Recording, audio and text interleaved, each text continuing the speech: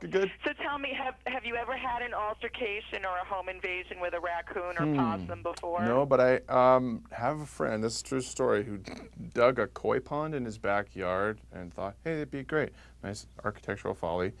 Raccoons came down, ate all his fish, sashimi, yum yum. He goes, oh, man, what am I gonna do? So he drained it, dug it deeper, thinking, I know, the fish will go down deeper.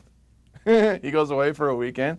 Raccoons came back, filled the pond up with stones to raise the water level, ate all the fish again. He just gave up. What is it with those little critters? Do they have like little Wile E. Coyote blue diagrams, and little hard hats with lamps? And they're smart little, what?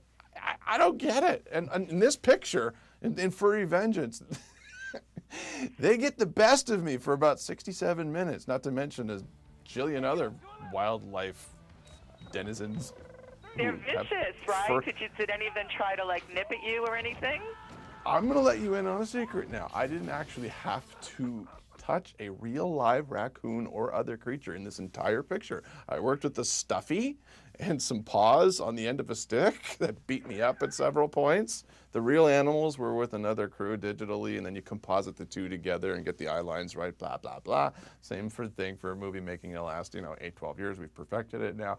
Anyway, boring. Here we are using this fun technology to create a comedy. Once you forget that that's there and just buy into the fact that you are being tormented in the worst way possible for, oh golly, the better half of 67 minutes, I promise you, a good time's to be had by all. Look, to say it's a family picture, that's fine. I'm a dad. Okay, yeah. I got 3 kids. So you didn't have any issue with the bear at all? You weren't in that porta potty? That didn't happen either? I was there. See, why should the stuntmen get all the fun? That's what I said.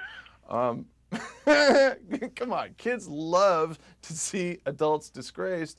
And in this movie, I packed on like an extra, 13, 15 pounds or something like that. I needed the padding. I was doing a lot of falling down. Leave me alone. So the adults are going to go, like the kid on The Simpsons when they see the gut on me. I think it's gone mostly now, but woo! It had its own credit at the end. Which reminds me, stick around for the credits. This is a picture that, for one, and I could say this, like I said, because I'm a dad, you will not be sitting through this movie going, I want to be anywhere else but here. Maybe sliding down a razor blade. No, this is actually funny.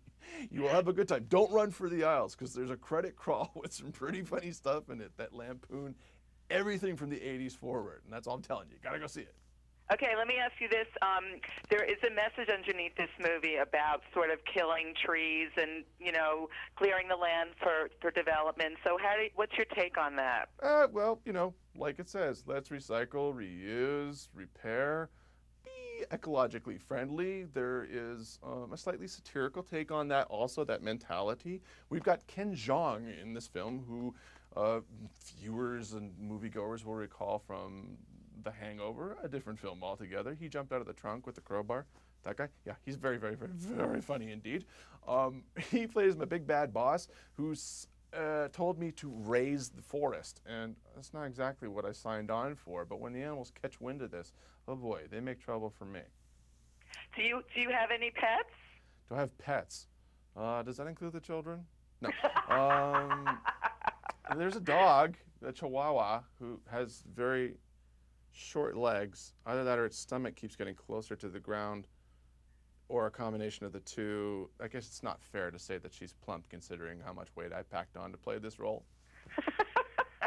So you had to go on a diet together, so to speak. That's right. I ate the Chihuahua. Oh, God. So what's your next project? You know what? Speaking of eating, I'm thinking about skirt steak, barbecuing. That's my next project for the summer. It's my second movie of the year. It's like, that's okay. I'm good. I don't need to see this dessert menu. Why are we talking about food so much? I must be coming up near lunchtime. There you go. Thanks for joining me, Brendan. Bye. Come see Furry Vengeance. You're going to have a good time, I promise. I'm not just supposed to say that. Check it out. Thanks. Bye-bye. Bye. It's on! Oh. Hi there, cutie pie. Who's the pretty birdie? Oh, you are, aren't you? You make pretty sounds. That's a nice little song you're singing.